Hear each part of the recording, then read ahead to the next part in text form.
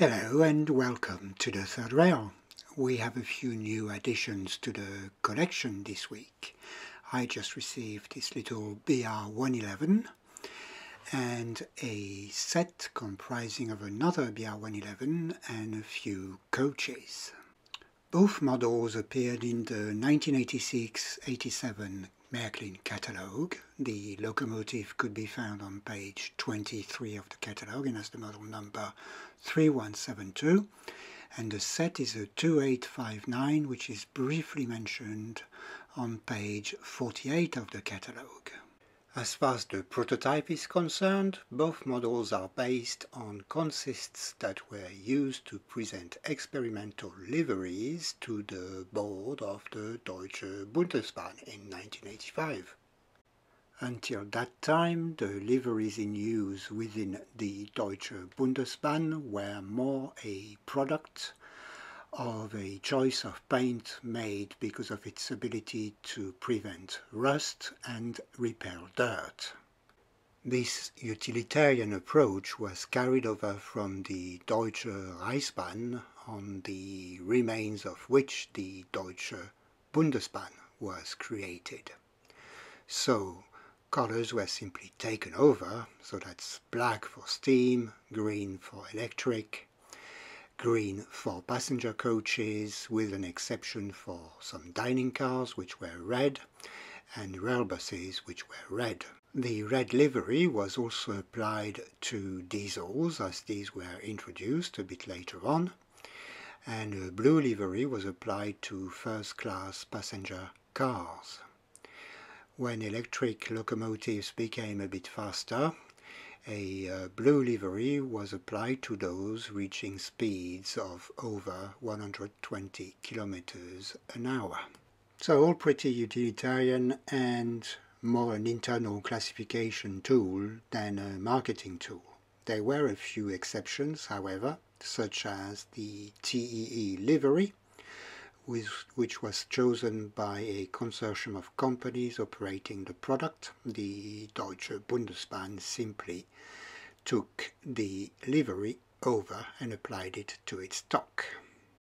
By the end of the 60s, it was decided that the liveries needed freshening up a bit, so a design center was created in the company's Munich offices. The office set off to work on various products and soon came up with a pop color scheme for fast or express trains. The livery would be applied on cars based on their utilization or class of travel. The experiment was very short-lived and quickly withdrawn based on customer feedback and operational considerations. It was followed by a so-called unified color scheme in the early 70s, I think 1974, where basically everything that was a bit fast was repainted in a lovely beige and blue ocean livery. This color scheme was certainly very unified, but to this date it divides the opinions between the haters and the people who absolutely love the scheme. Which brings us to our prototypes. All the liveries I described were usually deployed as part of the standard maintenance cycle. As a result, by the beginning of the 80s, there was a patchwork of all sorts of liveries operating on the Deutsche Bundesbahn network. A few changes were profiling themselves in the horizon. The arrival of high-speed services in the shape of the ICE, and increased competition from other means of transport meant that the Deutsche Bundesbahn needed to differentiate itself from its competition and introduce a more product-oriented approach in their marketing. The board engaged in a rebranding project and commissioned two studies, one from an external design office and another one from its internal design center in Munich. The result of these studies was presented to the board in the newly opened station of Hockenheim in September 1985. Märklin was ready on time for the presentation with a series of items that reflected the result of the studies. Unfortunately for Märklin, the Bundesbahn board did not come to a decision at the time. A lack of decision is never good, especially in terms of design. That means that something will change. And I'm pretty sure Märklin knew that based on the way they marketed the product.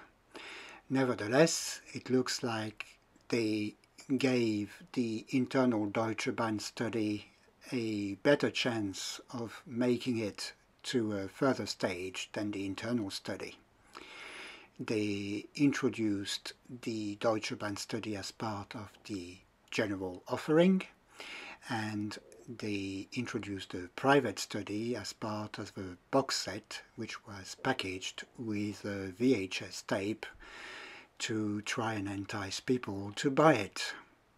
Not really great marketing, and also the quality of the model is the lowest that Märklin had to offer at the time. The marketing was so bad that a lot of people, yours truly included, actually think that the set is only a collection of the items present in the general product offering in the catalogue, but in fact they are very much different. If we compare the livery of the locomotives, we can see distinct colour scheme differences, and the carriages are also based on a completely different colour palettes. Sorry for the arrangement in the wrong order on the picture. So time to have a very quick look at the model. The locomotive first. It arrived in its original box, which doesn't look bad at all. A few scratches here and there, but nothing really worth mentioning. Let's try and get the locomotive out of its tray. It's been put in back upside down. Anyway, doesn't really matter. Let's take this little thing out of its box. The plastic tray looks intact. The seller put some reinforcement in the shape of newspapers on each side, which is good, because this plastic gets brittle after 30 years. Come on, let's get the thing out. So, here is the model. The paperwork is included and complete. That's good. And we are going to take the locomotive out of its protective tray and put it on its presentation rail to have a closer look. And there we are. It's all pretty uneventful. Everything's there, no paint breaches, etc. I'm not really interested in that model, to be honest. I'm just plugging a gap in the collection. However, there's a particularity with this model, is that Märklin made a mistake when producing it.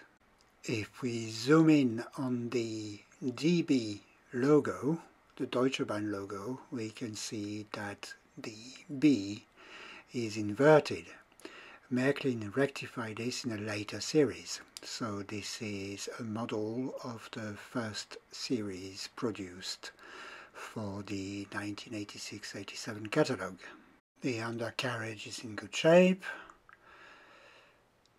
It's in a bit of track, but that's okay. I prefer that to a brand new one, to be honest. It's less work. The roof is in very good shape. Nothing broken, nothing bent. Yeah, can't complain on that side. So, not perfect, but not bad either. And let's move on to the box set. The box itself is a bit tatty. It must have been stored at the bottom of a pile of other sets for a very long time. Let's see if the box did its job though. So we'll take the cover out. And yes, everything looks to be intact. The plastic tray is still complete, and so is the plastic cover, which is very good considering these plastics are very brittle with age. The VHS tape is included with the set. Hooray! I don't have a video player or recorder to have a look at it, but that means the item is complete. I can't see any paperwork, and apart from that it was a package as well. Not really well, to be honest. This bubble wrap on top of a brittle plastic tray, that's generally not doing much to ensure that the item arrives safely at destination. So let's get everything out and have a quick look. First of all, the videotape is definitely there. A few minutes of Deutsche Bahn marketing material. Wonderful! And here is the locomotive covered in this sea of salmon type red. The paint is okay-ish. There's already a little problem you can see on the roof with one of the electric wires which is bent. Underneath everything looks in order. The train has definitely seen some tracks, so someone must have liked the color scheme in its previous life. But everything's there, so that's good. Moving to the roof, the pantographs have moved a bit, but that's okay, it's just a matter of screwing them back in place. But they're intact. There's a couple of rust points here and there. Yeah, well, nothing too major. And on to the wagons, or the coaches. Here's the luggage car. It's got a few blemishes here and there. Here we have the Citybahn car, which is a commuter car. That looks okay. We have the FD, which is an inter-regional regional car. That is also in more or less good shape. But the roof has got a few blemishes on this one. I'm not showing everything because I'd like to keep this as short as possible. And we've got the intercity car. Yes, that's also in good shape. So these two acquisitions were okay-ish. For me, they're just gap fillers, just something I needed to complete an area of the collection. But I wasn't particularly interested in those models. Even technically, the models are the most basic type of locomotives, for example, that Märklin produced at the time. There's nothing special in them.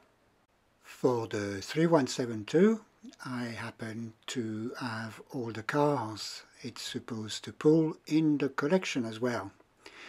So if there was a time where I had a gap to fill on the layout for a running session, I will certainly get the two sets out and reenact my little Hockenheim somewhere on my layout probably. But it's not gonna happen that soon. And if you've made it that far, you might be wondering what the Deutsche Bundesbahn board decided.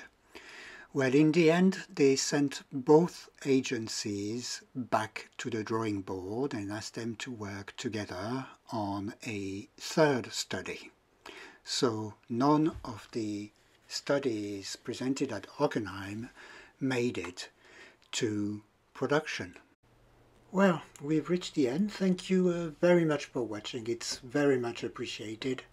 Thank you very much also to the few among you who have subscribed to the channel. It's always rewarding to see that people are showing some interest, and it keeps me going. Thanks very much. But for now, bye, and until next time.